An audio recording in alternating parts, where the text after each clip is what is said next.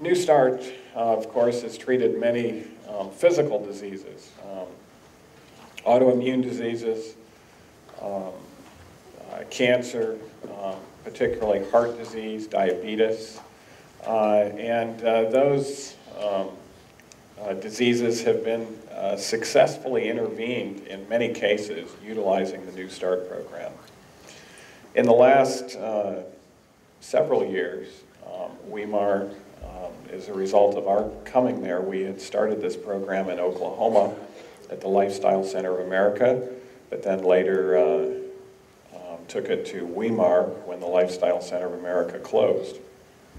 And we have testing. We have been conducting depression and anxiety recovery programs there. And it wasn't until this morning, and I know this isn't necessarily the audience to speak with it about, but we've had many individuals. A little bit about our depression and anxiety recovery program. It fills up. Every program that we have fills up. In fact, we have a waiting list to get into that program. And so that means it's financially feasible. You know, it has a margin, and it actually helps the Institute significantly.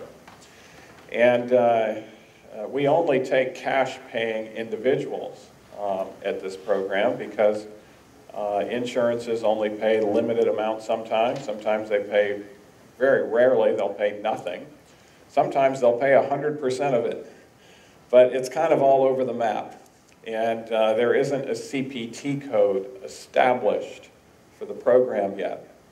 We're working on that. We're publishing some data, and it looks like later on this year all of that data will be published, and who knows how long it'll be before insurances companies start paying for this when an individual qualifies for the program. And so what we realize is that we're going to need to expand this program to virtually every city throughout America. And there's been people preparing to, or wanting to put on a program in their local community, or to be able to have a lifestyle center to do that. And we have some lifestyle centers who are being actually modified to fit the program. And it wasn't until yesterday when I was here in Korea and recognizing, because the way the program works best is that you have 20 to at most 25 guests, but normally it works better with about 20 guests. And we have always mandated places where you have ready access to exercise. Hydrotherapy needs to be part of the equation, usually in the same building where the people are staying. And as I was going through building yesterday, recognizing it hasn't been used yet on campus in this way, my mind started to think on how this could actually go forward. Now, at that point in time, I had exercised around campus, but I hadn't gone up the mountain. And this morning, I went up the mountain. Eric and I, and we saw that beautiful lake, and we saw the beautiful sights there, and we got some good exercise. We clocked it on our little place. We weren't able to go all the way to the top. We wish we would have had a little more time to do that, but we went about 3 miles today, and that's when I started to realize, you know what, this place could actually be utilized for the depression and anxiety recovery program.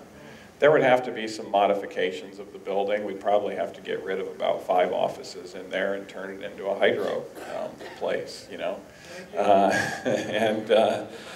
so that the contrast hydrotherapy could be done there. But there's modifications that could take place. But I realized, you know, depression and anxiety recovery is more needed in this country than even in our country. You know, your suicide rates are higher than they are in America. They are higher than they are in just about any other place in the world. And so mental disease is quite an issue. And I can tell you right now, if you held the program, and if it was going to be a program that had our research and protocols behind it, I have no doubt that even in Korea you would be able to fill this place for cash only. And it would be able to be financially sustainable for the university to go forward. But those are talks I need to have with people that are in charge of such things. But at least you know where I'm at in the process and thinking this through. Today we're going to be talking about emotional intelligence and also its relationship to what? Prayer. Now, I mentioned yesterday that there is a form, it's a prayer substitute that is being utilized throughout the world for mental illness. And it's actually starting to gain popularity, exponentially increasing. One of the reasons why it's increasing is, I should mention this, medications have their limitation in treating mental illness, anxiety, depression. Studies show in a real-world clinical setting you will only get maybe a 28% response rate. This is according to Nature magazine. And even that response, normally you have to have other things along with the medicines. You have to have, for instance, a type of counseling that's been shown to be better than placebo called cognitive behavioral therapy, which we utilize in our center. And we have to have other modalities as well. And so when things are that limited, Nature magazine recently, in a big article they put on depression, said that you're more likely to be cured from cancer than you are depression with the available treatments today. It tends to be a chronic illness that waxes and wanes and doesn't really have a solution. And fortunately, this is the difference of the program we're running at Weimar. We're finding real solutions where people can actually talk about being cured from these illnesses and being highly successful. And so when things are limited and counseling fails and medications fail, people start reaching for straws. And so the straw that's been presented to the world is Eastern meditation, and it comes in all sorts of forms. You know, it'll be called mindfulness.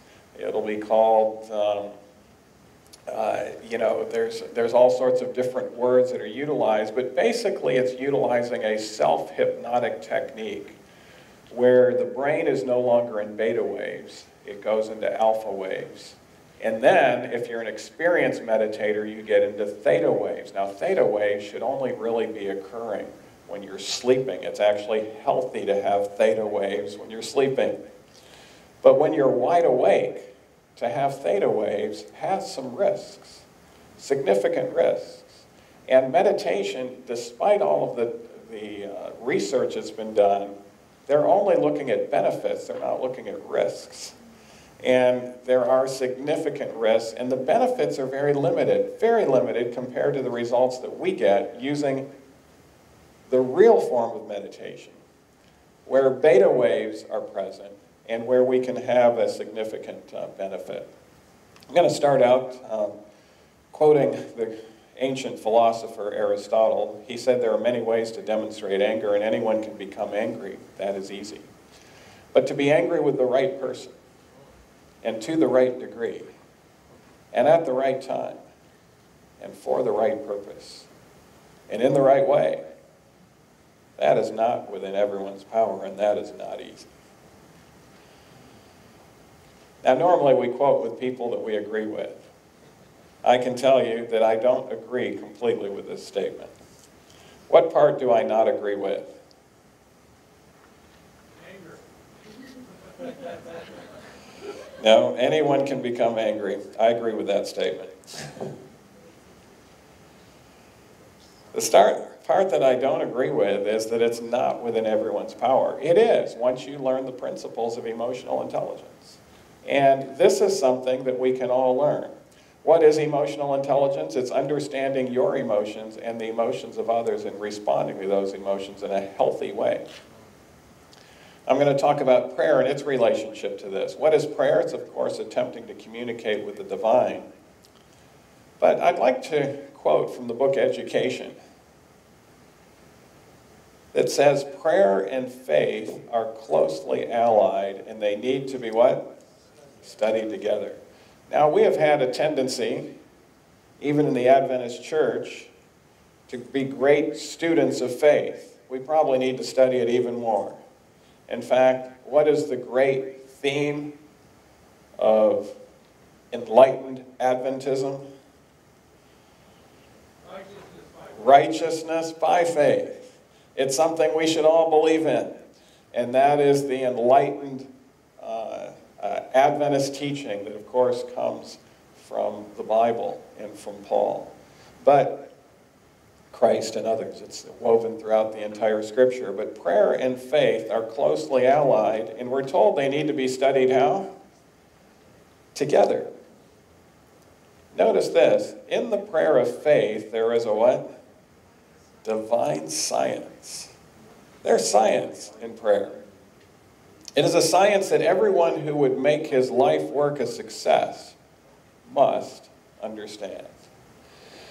And, you know, our whole idea of putting people through depression and anxiety recovery is not just to recover from those illnesses. It's actually that their life work be a success, that they be fulfilled. We don't want them just to be happy. Of course, it's great to watch that happiness grow in those 10 days. At the end of 10 days, these people are transformed. But we want that happiness to result in fulfillment and in success. And by the way, what is the way of measuring fulfillment? Sometimes I call it the deathbed test. This is the difference between happiness and fulfillment. For instance, as an internal medicine physician, I've seen a lot of people pass from life to death in an intensive care unit. And I've seen them when they know that they're passing from life to death. And their family knows it. I have never once heard a person say, you know what, I wish I would have watched more Seinfeld. I've never had someone say, you know what, I wish I would have had more chocolate mousse. Or, you know, I wish I would have gone to the amusement parks more. Or, you know, those things never come up on someone's deathbed. If there is a wish in regards to something, it has to do with their wish that they would have spent more time in fulfilling ways. For instance, I wish I would have spent more time with my kids and grandkids to show them a better way of living. That's very common. I wish, and as you start reviewing your life, you know, you want to have had a life that actually has made a difference, that has moved the people around you forward in a way that, that they wouldn't have moved had it not been for your presence. Well, emotional intelligence likely contributes more to successful and enjoyable living than IQ does. And studies show emotional intelligence being learned rather than inherited, it can be improved upon. The 5 components are knowing our emotions.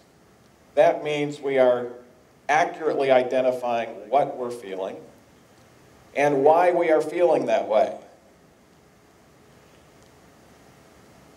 If we explain the why by saying, I am angry because of what you said about me, you are not understanding your emotions. If you are experiencing emotional turmoil, you need to understand that that turmoil that you're experiencing is not just due to what's happened to you. It's actually also due to your thoughts about what has happened to you. And unless you are able to analyze your thoughts, you are not able to fully understand your emotions. Because it's actually our thoughts that cause our emotions and behavior. So this is a critical part. We actually spend quite a bit of time in our program after we get through the spa therapy of helping that brain circulation through hydrotherapy and through good nutrition and exercise and those type of things. We spend a lot of time on helping people to understand how it's their thoughts that cause their emotions and behavior. Managing our emotions. People with low emotional intelligence are simply managed by their emotions, moment by moment, day by day. People with high emotional intelligence still have powerful emotions, but they're managing those emotions. Number 3, recognizing emotions in others. This is where empathy comes in, a crucial part of emotional intelligence. Managing relationships with others. This is why our happiness is so much related to this, because our happiness and fulfillment does have a lot to do with our relationships. And in the word emotion is the word motion. If our emotions are based on what's true and accurate, they are meant to powerfully motivate us to achieve our goals. Improving emotional intelligence has been shown to help effectively prevent or treat depression, anxiety, phobias, obsessive-compulsive disorder, post-traumatic stress disorder, eating disorders, and even addictions such as alcoholism. In fact, studies show that if you just work on getting rid of the addiction, which is what the 12-step program does, you'll have some degree of success in overcoming the addiction. But if you combine it with a program that enhances emotional intelligence, such as our 8-week program, it will increase the success by well over 4-fold. And that's because people, even when they're overcoming addictions, they get into what's called stinking thinking. That's what AA talks about. And they'll often teach them that their worst year of life is going to be their first year of sobriety, and then it'll start getting better. But your first year of sobriety should be the best year of your life if you actually don't run into stinking thinking. And that's what improving emotional intelligence can do. Fortunately, it also helps normal people. And so in a group like this, I assume some of you qualify as being in this category. So it can help all of us, in other words. It helps us think clearer, communicate more effectively, fosters unity in group settings, reduces polarizing statements, promotes a happier life, but all of this is accomplished without compromise or sacrificing the truth. In fact, one of the bedrock principles of emotional intelligence is accuracy and truth. Some people will say, well, wait a minute, you said fosters unity in group settings. A lot of people think unity is something that you just have to commit to. And that means that you have to put all of your differences aside, and then you'll be unified. But I can tell you that's a unification that is very superficial and will not last. A true bedrock unity is going to be based on what's true, and that can withstand all sorts of stress. And so the real way of getting to unity is to get to what is true.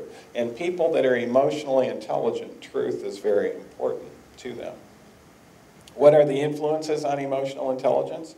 Our genetic makeup has a role to play. Our childhood experiences have a role to play. Our current level of emotional support has a role to play. If we haven't slept for 48 hours, what's going to happen to our emotional intelligence? Is it going to go up or go down? It's going to tend to go down. Poor nutrition can affect it. Illness can also affect it. But for many, these factors are of less significance when compared to the next slide.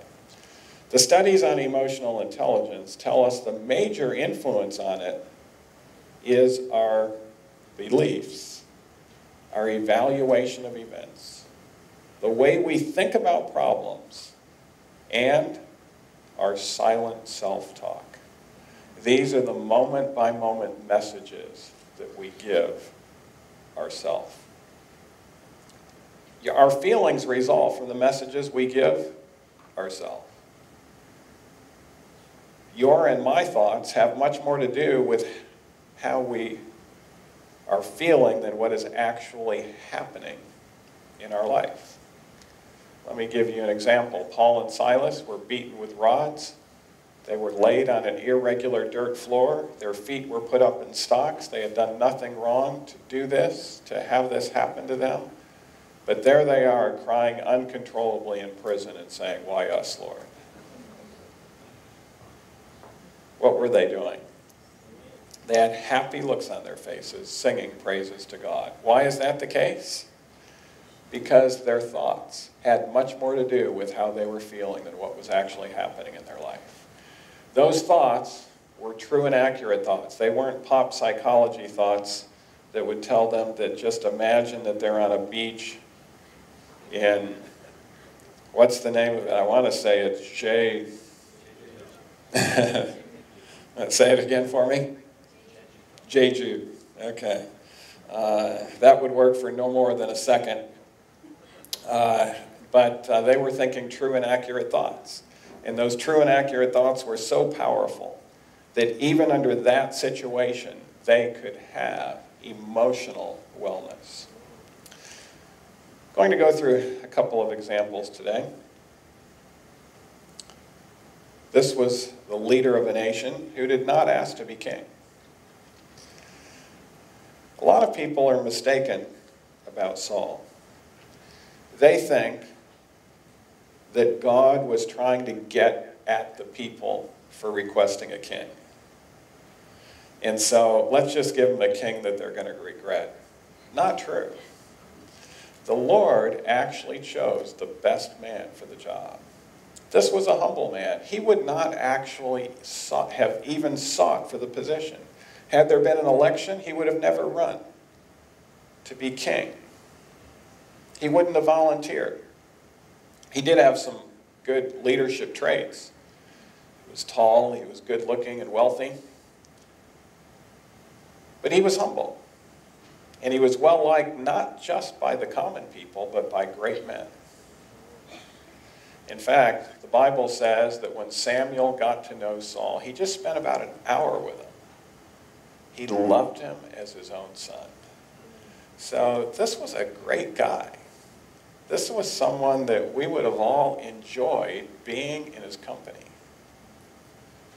And then after he became king, he became even more humble. In fact, after he was anointed particularly, if you remember, after he was anointed, as he was going back home, he came across some students from Weimar Institute.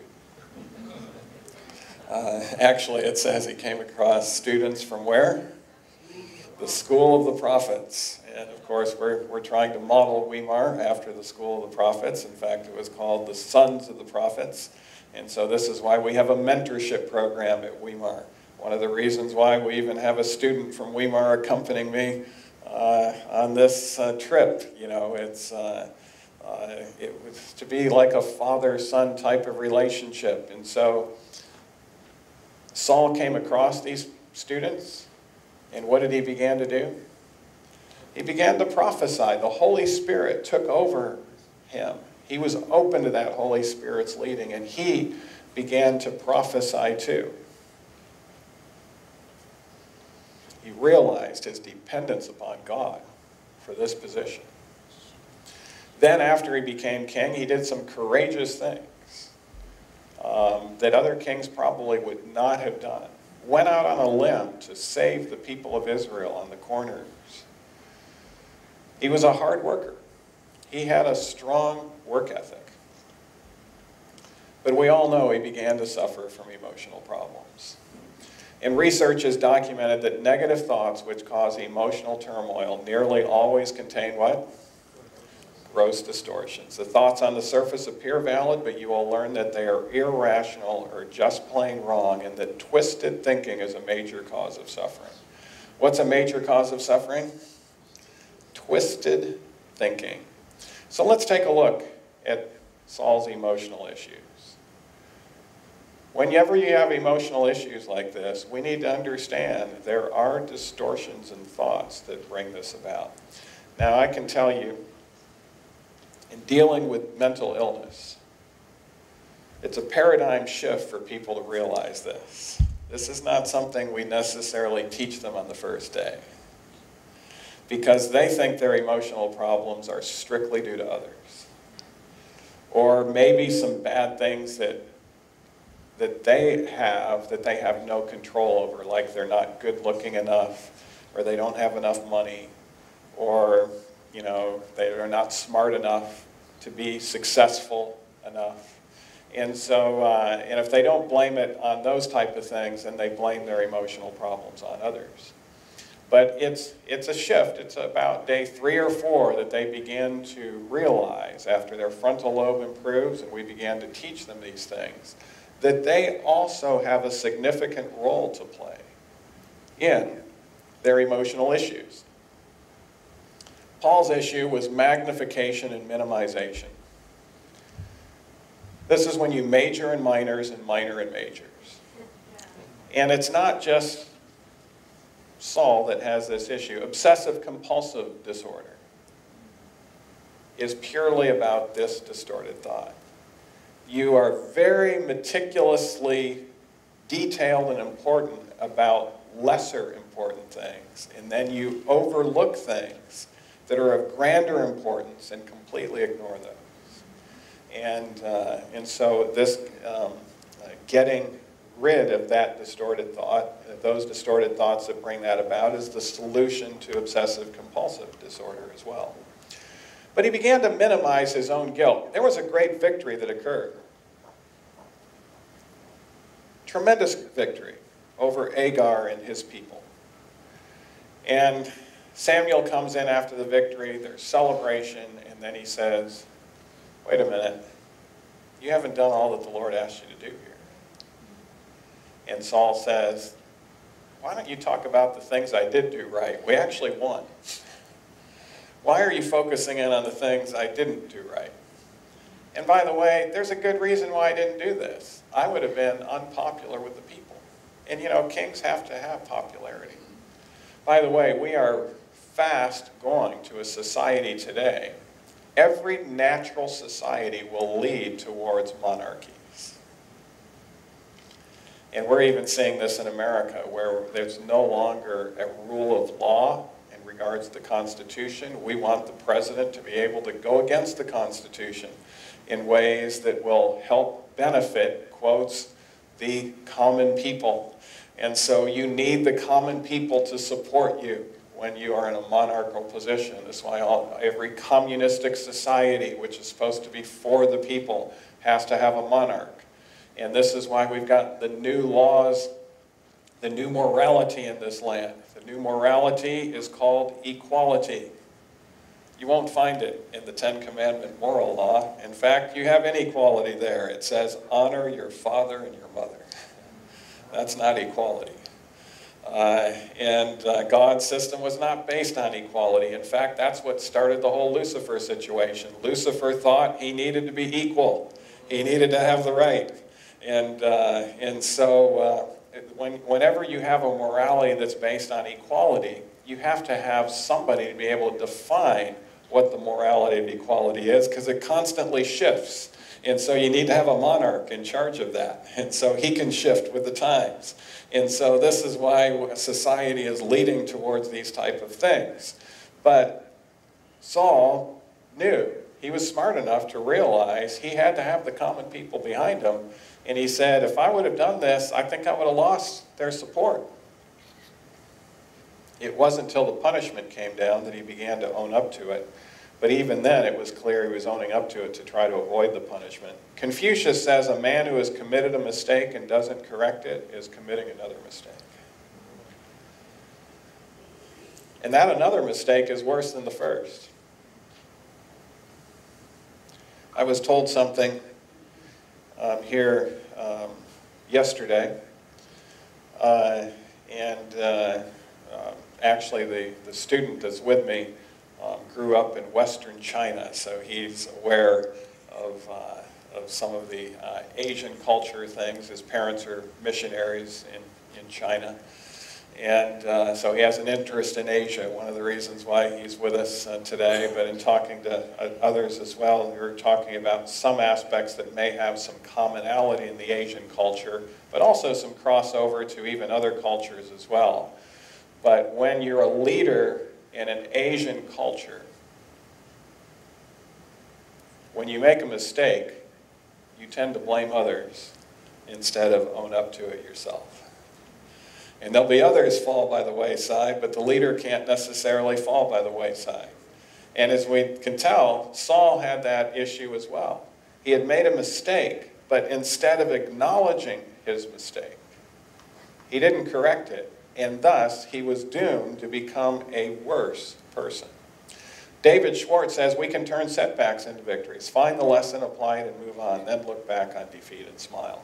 I've noticed that when leaders do this, when they acknowledge their mistakes, and we need to recognize something, just because you're a leader does not mean you're infallible. We need to recognize that leaders are going to make mistakes.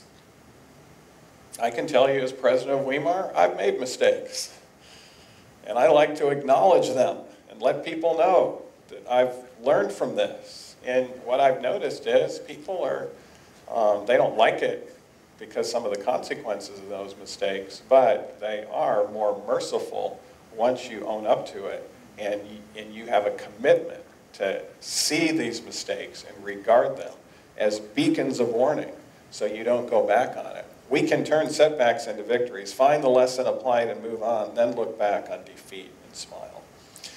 And Ellen White says, if you have made mistakes, you certainly gain a victory if you see these mistakes and regard them as beacons of warning. Thus you turn defeat into what? Victory, disappointing the enemy and honoring your Redeemer. So you can turn defeat into victory. The second issue Saul had is what tends to occur naturally with leadership. This is what the founding fathers of America recognized. They quoted a phrase, maybe you've heard it. Power corrupts. And absolute power corrupts absolutely.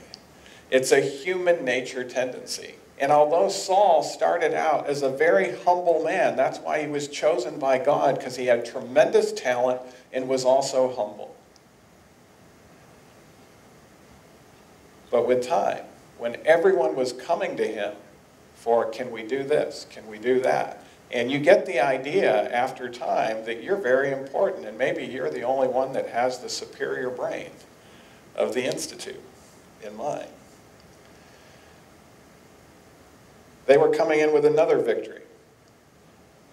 David was next to Saul after this tremendous victory. And you know, back in those days, it was kind of like ISIS. If you lost a battle, your women were taken over by the other society. And they were treated as slaves. And so the women particularly, probably even more so than the men, had a lot of desire that the right side win. And so they're thrilled because they have their independence, but they're even more thrilled because their husbands and their brothers are coming back in. And God has produced this victory, and they come up with this song. Saul has slain his thousands, and David his tens of thousands. Now I must admit, if I would have been the choir director that day and Saul's doctor, I would have advised them to choose some different lyrics. But were they trying? Was the purpose of that song to try to denigrate Saul? No. The purpose of the song was to try to honor the all-star of the battle, and they knew Saul as a humble man. See, this is how he started out. And so what they thought was going to happen is Saul would have a big smile on his face, put his arm around David, and say, yes, I put him in the position to succeed.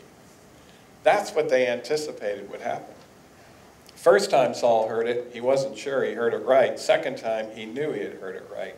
And this would have not happened had he not been magnifying self. Magnifying self is going to lead to emotional problems. Is not this great Babylon which I have built? Who stated that? Nebuchadnezzar. Did he have emotional problems? Terrible emotional problems.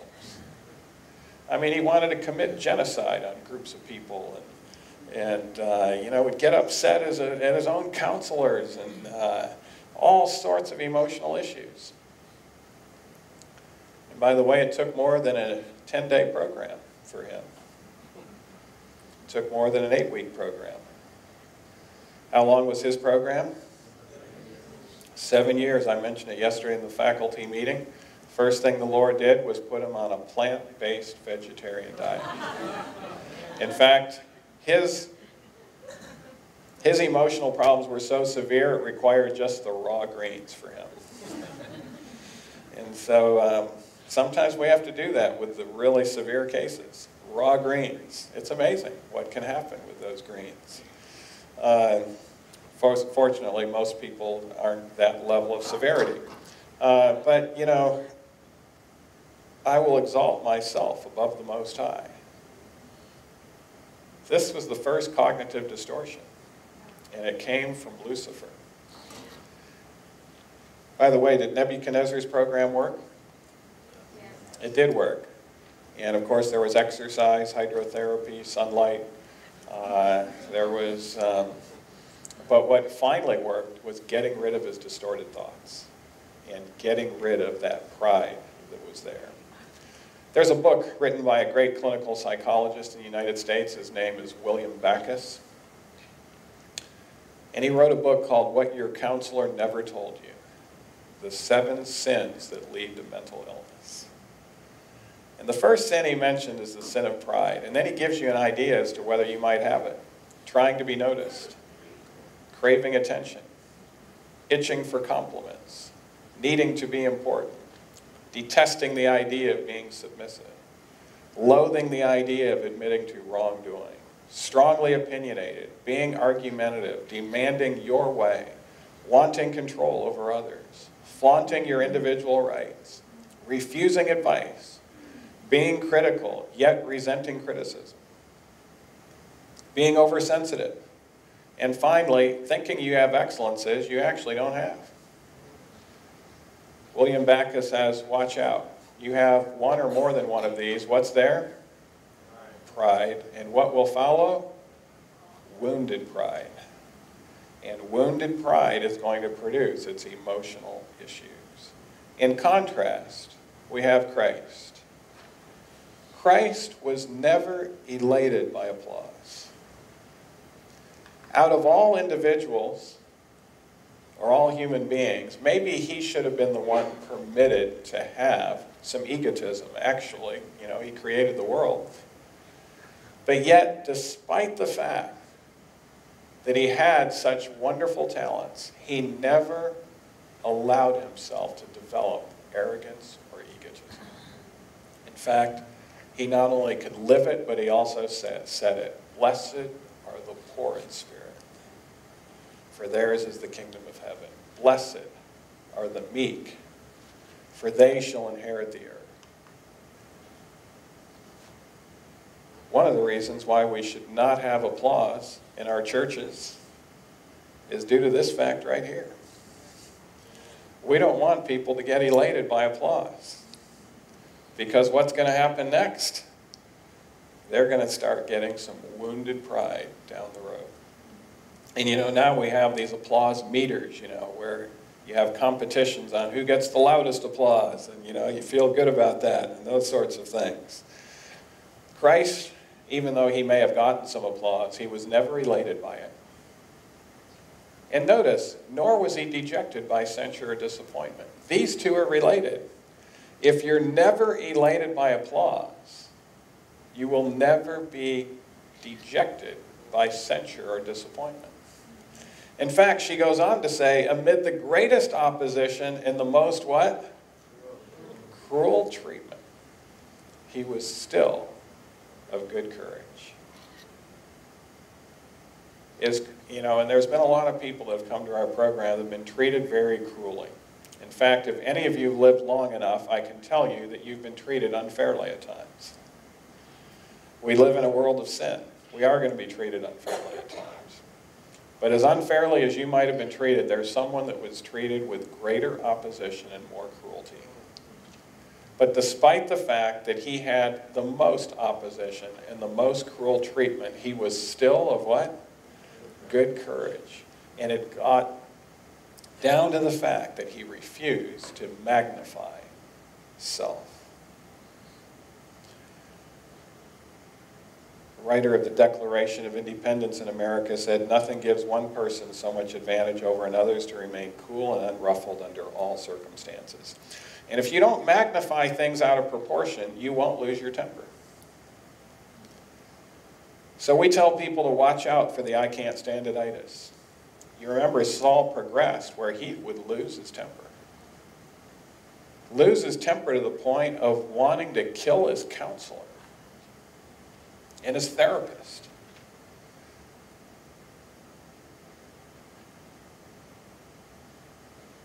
It's a little song we teach them actually at the beginning of the program. We also teach them this because we know in a few hours they're going to be undergoing a hydrotherapy treatment that they might think they can't stand. We use what's called natural shockwave treatments. And so they're in nice warm water and then they get in a cold ice bath for about a minute. And they contrast back and forth, but it's very important actually in helping their brain chemistry to come back. But the little song we teach them is this: "I don't like it, I don't like it, it's okay, I can stand it anyway, I can stand it anyway, I'm all right, I'm all right." And that simple song teaches them just because they don't like something doesn't mean they can't stand it. And if we get to the point where we think we can't stand something, chances are we are majoring in things that are more minor. There's only one thing a human being cannot stand, and that's death. Everything else they actually can stand. When they tell themselves they can't stand it, that's when emotions get out of control. Ellen White says, when trials arise that seem unexplainable, we should not allow our peace to be spoiled. However unjustly we may be treated, let not what? Let not passion arise. By indulging a spirit of retaliation, who do we injure? We injure ourselves. We destroy our own confidence in God and grieve the Holy Spirit. Well, when Saul underwent the recommended therapy for depression, he would feel better again for a while. What was his recommended therapy? Music. What type of music? It was harp music. You can't play the harp too loud. One of the advantages of it, why we still utilize it in our program, it's the softer melodies, softer harmonies. You don't play the harp in a syncopated rhythm fashion.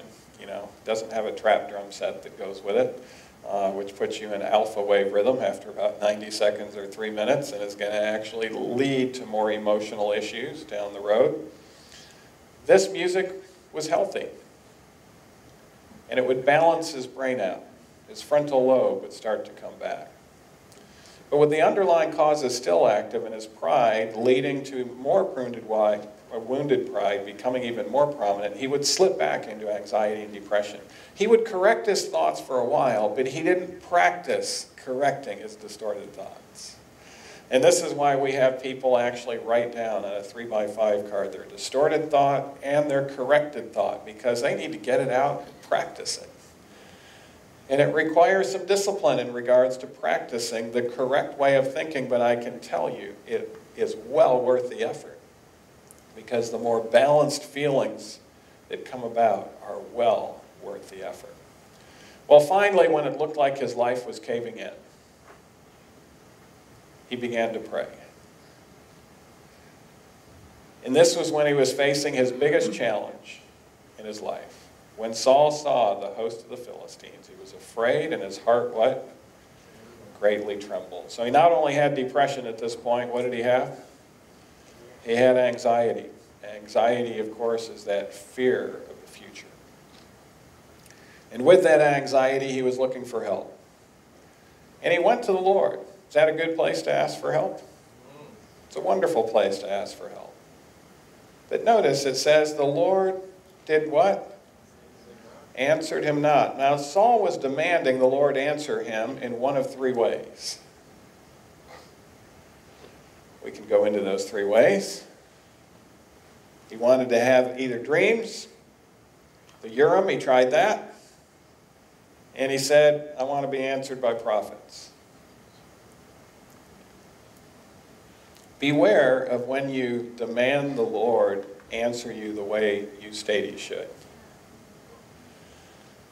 If he doesn't answer you, chances are he's already answered you, and you have not been following his counsel.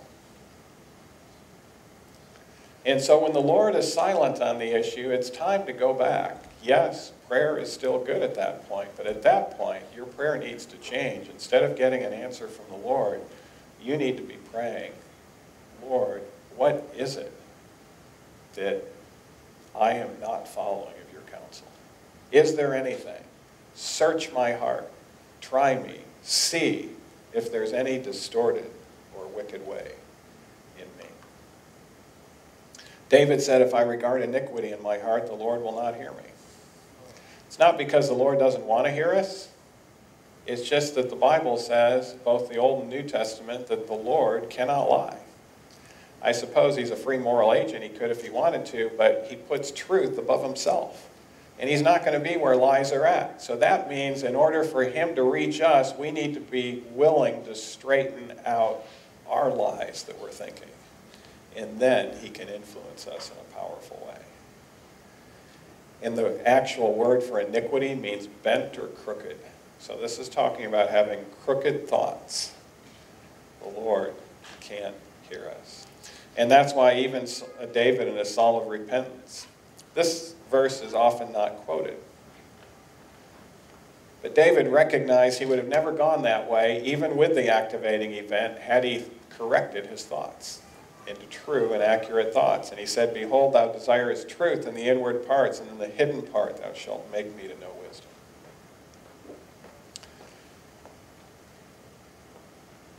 Sometimes we have the purpose of prayer backwards. The purpose of prayer is not to get what we want. If that were the case, we should have the most selfish people in the world be the biggest prayers. It's actually not to change the heart and mind of God. Sometimes I've heard Christians say, you know what? If just more of us pray and inquire, as if God is a democracy. And if there's enough people praying, then I'll say, okay, I guess I'll do it. There's enough of them doing that. You know, God is much more about truth than he is being democratic. It's not really to change the heart and mind of God. In fact, we're told that the heart and mind of God doesn't really change.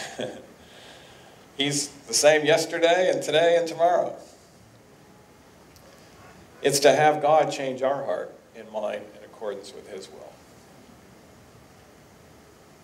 And to accomplish the purpose of prayer, this is how we recommend meditation be done in our program. Once people get this idea of distorted thoughts, take time alone with God. In other words, let God be your counselor. Christ said to go into your closet and pray out loud. In fact, he did this. Sometimes it wasn't a closet. Sometimes it was up in the mountain. And his disciples would look for him and find him and hear him speaking out loud to the Lord. These private prayers, they would be impressed with them. Confess your specific sins, specific distorted thoughts that lead us into it. And also, very important is to read the Word in your prayer time. I would request that you do two things when you read that Word. When you see a promise, claim it in prayer. And when you see a command, ask if you're in compliance with it. In the last 6 years, since I've been president of Weimar, we had a situation rise up where we had 3 people who were high up underneath me that were starting to triangulate. In other words, they weren't getting along, and they were kind of vying for position and scheming and things of that nature. And what I had them do is to get out that great book, Ministry of Healing. I actually talked to them all together, and I said, I'm going to send you all away, and I want you to take time to read the chapter in contact with others. And I want you to underline in a different pen any command in there, and underline in another pen the promises. And I want you to claim those promises in prayer, and the commands, I want you to ask the Lord if you're in compliance with them, And then I want to come back and talk to you individually about what you've discovered in that. What a difference this made. In fact, it's something we not only give to leaders, it's a great chapter for those that have relationship problems, that in contact with others, spending time with the Lord in prayer. And you can start seeing things in yourself that you didn't see before. What I've recognized is people are much better at picking out the distorted thoughts that others have, but they're not very good at picking out their own distorted thoughts. And this is a great assistance. This is meditation that will produce transformation. It's not just going to be like popping a Xanax pill, which is what the world is trying to have Eastern meditation do, to just make you feel, oh, okay, I'm at peace. No. We don't want people to just feel better. We want them to get better. And this is what prayer can actually do. Communicate with God in His Word. And have this be our prayer. Search me thoroughly, O God. Know my heart. Try me and know my thoughts. See if there's any wicked or crooked way in me and lead me in the way everlasting. Interestingly, David gives those verses after he tells us that God knows him better than he knows himself. God knows each one of us better than we know ourselves. And prayer time can be a wonderful time when he can start revealing some things about ourselves that we don't see, that we can actually start to correct and become better people. Yesterday, I was reading the news, and I haven't forwarded it yet to our staff, but I'm going to. Emotional reasoning is also a second cognitive distortion. I talked about magnification, minimization. I'm going to wrap up quickly with two other distorted thoughts that are common. Emotional reasoning. Emotional reasoning is where you believe that your feelings don't lie. In other words, I'm angry and upset at you, and that proves that you've been cruel and insensitive to me. Does that prove that because I'm angry and upset? Not at all. I feel overwhelmed and helpless, thus my problems are impossible to solve. I feel on top of the world, thus I am invincible. This is emotional reasoning. And it leads people for quick fix ways to try to change the way that they're feeling. The person that came to mind in the news, I'll just tell you, was Tiger Woods. We're going to write him. We'll see what happens. But Tiger Woods was going into all the false ways of altering the way he felt. He was going into some of the Solomon ways. Pornography, live pornography. And you know, just like Solomon, everyone thought he was the happiest man in the world. Everyone thought Tiger Woods was the happiest man. They all envied him. You know, he'd made $1 billion in the sports world. But the man envied is the one to be most pitied. And we realize how his life was not at all happy. And then he got with after his divorce, he got with another beautiful blonde woman who's got a lot to offer, and now she has broke up with him, and it was clear that he couldn't stay faithful to her either. And yesterday, the news came forward. He had an interview with somebody where he said, I have nothing more in this world to look forward to. Do you know where that leads? Suicidal thoughts. And part of the reason is, you know, he hasn't won a championship since 2008. Has a lot more to do with what's going on up here. But the other part of it is he now has back issues. And after his back surgery, it's been 2 months, and he can't even stoop down to pick up a ball. And so he has nothing more to look forward to. And he's been trying the false way of altering the way you feel. There was a young Korean boy that came to our program. He had gotten a 4-year scholarship to every Ivy League school in America. And he was in his second year at one of the East Coast Ivy League schools, and he was failing. And his father didn't know why, but his father sent him to our program. And of course, during our program, we found out the reason why. He had gotten into pornography and then live pornography and even high-dollar prostitutes. He didn't have to pay money for school, but the money he did have, he was pouring into prostitutes. And he thought that if he just did it enough, he would get sick of it and would no longer want to do it anymore. And this was a transformational slide for him. You can never get enough of what you don't need, because what you don't need will never satisfy you. You can never get enough of it. And this is why, people think, well, it's not till they reach rock bottom. No, rock bottom, there is no such thing as rock bottom. It continues to get worse and worse and worse. You have to realize you're not going to get sick of it. You never can get enough of what you don't need. By the way, some people that are into obesity, they think, well, this is different with food because I'm addicted to food. And I can't go without food, I'm going to die. And I have to remind them, they're not addicted to all food. I have yet to find someone that's addicted to broccoli. Why is that the case? Broccoli is something you need. You can get enough broccoli. And that's the way it is. With the things we need, we can get enough of, and we're okay.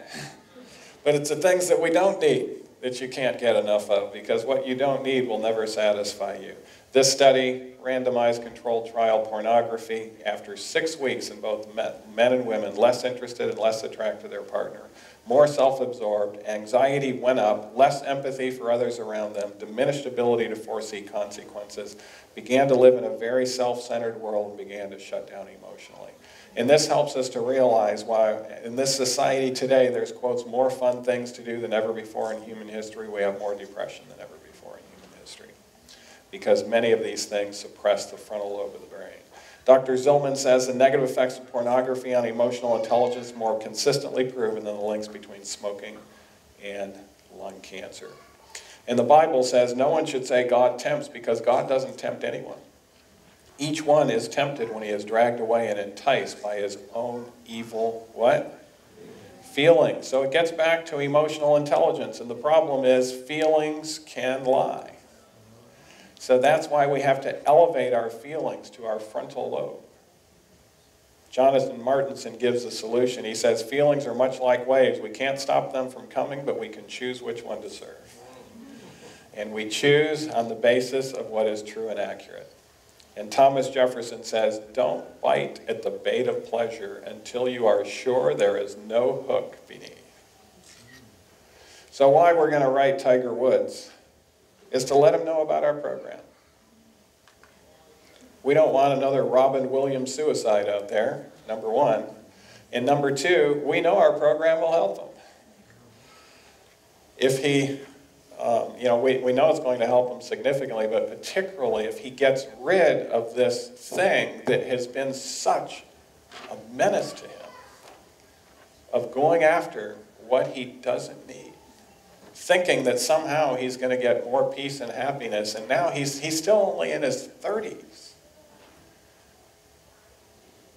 And has nothing more forward to look towards. Last story. This was a man who was getting ready for greatness. He was a man of prayer. And after the no rain, the brook dries up. And he stays there until the Lord tells him to go to Jezreel, and from there in Jezreel, the Lord puts him on a plant-based diet. Why is that? He was getting ready for greatness. And for those of you in this room, I know the Lord is calling each one of you to greatness. You might want to consider this. Studies are pretty clear on how it helps emotionally in many ways. But even after the plant-based diet, he still wasn't ready for greatness. It wasn't until he actually proved that he could live with an argumentative, difficult-to-get-along-with woman successfully that the Lord said, okay, you're ready for Ahab. If you remember, this woman lashes out at him and says, Elijah, if you wouldn't have come here, my son would be alive. If I would have been Elijah, I would have been tempted to tell her, woman, if I wouldn't have come here, both you and your son would have been dead a long time ago, which is actually true. But instead, he peacefully and calmly took it to the Lord in prayer. And when the Lord saw how Elijah handled this woman, said, okay, if you can handle her this way, you're ready for King Ahab. And what a tremendous victory he had with Ahab in the prayer that brought forth the rain afterwards. But 24 hours later, his life is threatened. And it shocked him because he thought, after this victory, my life is secure. And so he took off running, did not wait upon the Lord, but took off running to save his life. And 30 days later, he says this. He requested for himself that he might what? Die, and said, "It's enough, O Lord, take away my life." So he's running to save his life, and 30 days later, he wants to die. The Lord came, put him on a depression recovery program. If you remember, the angels came and fed him some food. I think there was some flaxseed in that meal. Some good tryptophan and tyrosine. Tried to get him out of the dark into the light, get out of the cave, into the light, get moving, get on an exercise program. But what finally helped him was when he came and said 4 words to him. Do you remember what they were? What doest thou here? It's a good question for anyone that's having emotional difficulty. How did you get here? And this tells us, I mentioned William Backus, the 7 sins that lead to mental illness. But it also tells us people can become mentally ill without sin. Elijah had not sinned, but yet he suffered severe depression. And that tells us that even righteous people can think distorted thoughts that lead them into depression. His depression, when he started talking, it was clear it was based on overgeneralization, which is holding the hypothesis of fact rather than a hypothesis, or generalizing from too few instances. What is overgeneralization? It's using limited factual evidence to support a belief that is simply not true. And what was his belief that wasn't true? Do you remember? I'm the only one that has not bowed the knee to Baal. What he should have said is, I'm the only one I know of. But instead, he just knew he was the only one. The Lord let him get by with it the first time, but the second time he had to correct him and say, Elijah, you're wrong about this. You're wrong by a factor of what? 7,000. By the way, overgeneralization is something that smart people have a tendency to do. When you take an IQ test, you measure your ability to generalize. But then you have a tendency to overgeneralize. And that's simply what the evolutionary theory is. Notice the definition of it. It's using limited factual evidence to support a belief that is simply not true. And so smart people can fall into distorted thinking traps. Will Rogers says, it's not what we don't know that hurts us so much, it's what we know for sure that just ain't so. And there's a lot of people that know things for sure, and it just isn't so. By the way, did Elijah recover? The Lord told him, after he corrected his thoughts, he told him to do 3 things that Elijah did not want to do. We don't have time to go into it. You'll have to read about those 3 things. But Elijah had no clue as to why the Lord was telling him to do this. It seemed to go against the grain. Why are you telling me to do this? I don't want to do it. And in our program, people will want to do 90% of what we tell them to, but there's always about 3 things that they don't want to do in their home setting. And those 3 things are directly dependent upon their success in the future. Because it goes against their human nature.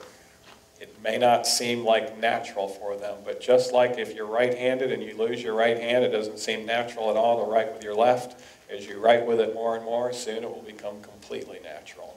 And the natural, as a result of it becoming natural and thinking more correct thoughts, what a transformation. And so Elijah not only recovered from depression, he established the school of the prophets, and he was translated without seeing death. The one individual translated without seeing death that is our representative of translation is someone who had severe emotional problems. What does that tell us? The Lord has tremendous sympathy and mercy towards those that have emotional issues.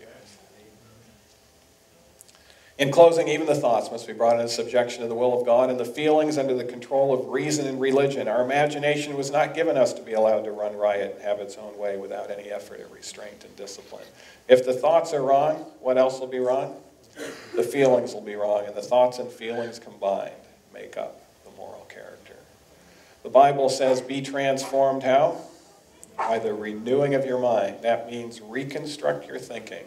Get rid of the distorted thoughts. And then Ellen White says, self-discipline must be practiced. An ordinary mind, well-disciplined, will accomplish more and higher work than the most highly educated mind and the greatest talents without what? Without self-control. So, Ellen White talks about prayer, but in the importance and necessity of it. But she also says this: it's a positive duty to resist melancholy, discontented thoughts and feelings, as much a duty as it is what? To pray. So in other words, it's better to change your thoughts and ways and trust in following the Lord's will and not your own than to spend more time praying. I'll close with this study done by the Army in America. Army researchers were found that when they subjected a group of volunteers to 2 sleepless nights, the lack of shut-eye seemed to hinder participants' ability to make decisions in the face of emotionally charged moral dilemmas. Some volunteers changed their views of what was morally acceptable after they'd been awake for 2 days. But this was not universally true, however. Volunteers who at the beginning of the study scored high on a measure known as what? Emotional intelligence did not waver on what they found morally appropriate. That tells us why Christ, who was sleep deprived, who was nutrition deprived, who was water deprived, and had all forms of abuse put on him, physical abuse, emotional abuse, mental abuse, spiritual abuse. With all of that put on him, did he change what he thought was morally appropriate? He did not waver in the slightest, because he had that high emotional intelligence that was based on thoughts that were true and accurate. That's why we're told the power of right thought is more precious than the golden wedge of Ophir. So if you have the ability to make all the money in the world or to think right thoughts, what should you choose? Right thoughts. So I'll close with this text: emotional intelligence that can be improved upon. And Christ said, ye shall what? Know the truth. And by the way, this is not just a knowledge of the truth. The Bible, when it uses know, it says Adam knew Eve, and what happened? They shook hands? No, Adam knew Eve, and the next words are Eve what? Conceived. What type of knowledge is that? It's an intimate knowledge, an intimate association. And so this is the word that he's using here. It's not just our knowledge of the truth, but it's part of us. It's what we're thinking moment by moment, day by day, non-polarized, completely accurate thoughts. Ye shall know the truth, and what will be the result? The truth shall make you free. Father in heaven, we thank you that you are interested in our health of body, mind, and soul. And we thank you that you have given us your Holy Spirit, the Spirit of truth, to bring us emotional comfort. And we pray, Lord, that we might be willing to take hold of the science of prayer in our own life. And during this process, you might search our hearts, see if there any distorted way in us, and lead us in the way everlasting. May we be willing, as Elijah was, to even do the things you ask us to do that we don't want to do and goes against our nature. Help us to have the trust and confidence in you to recognize that when you tell us things that we don't want to do, it's actually for our best good. And if we do it, we're going to have greater fulfillment and happiness. We thank you for how you led Elijah to recover from his emotional illness. And may we be change agents that can help others along the path that leads to fulfillment, success, and happiness. In Jesus' name, amen. Thank you so much for attending today. We're finished for the worship service. The lunch is not in the Pine House, as your bulletin says. It's right upstairs on the first floor, just one floor up from the entrance here.